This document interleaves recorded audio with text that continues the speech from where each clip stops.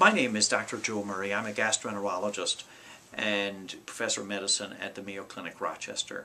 Just last week, the FDA issued a warning relating to a sprue-like condition that can occur in patients taking a commonly used medication for blood pressure.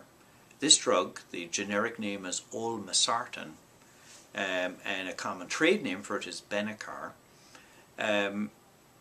has been reported to be associated with a severe sprue-like condition.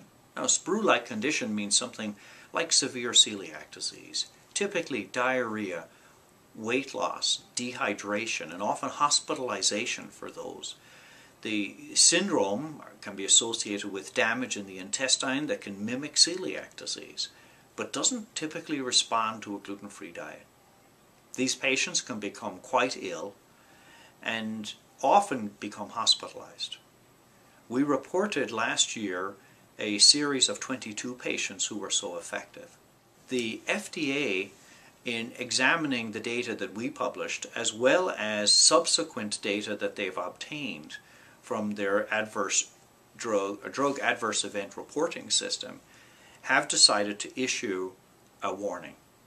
Now, what does this warning mean? Well, this means that for physicians who may see patients who have a severe or a syndrome where it looks like severe celiac disease, and the patient is on Olmesartan, they should consider a possible connection between those two, and possibly, and I would suggest, consider discontinuing the medication.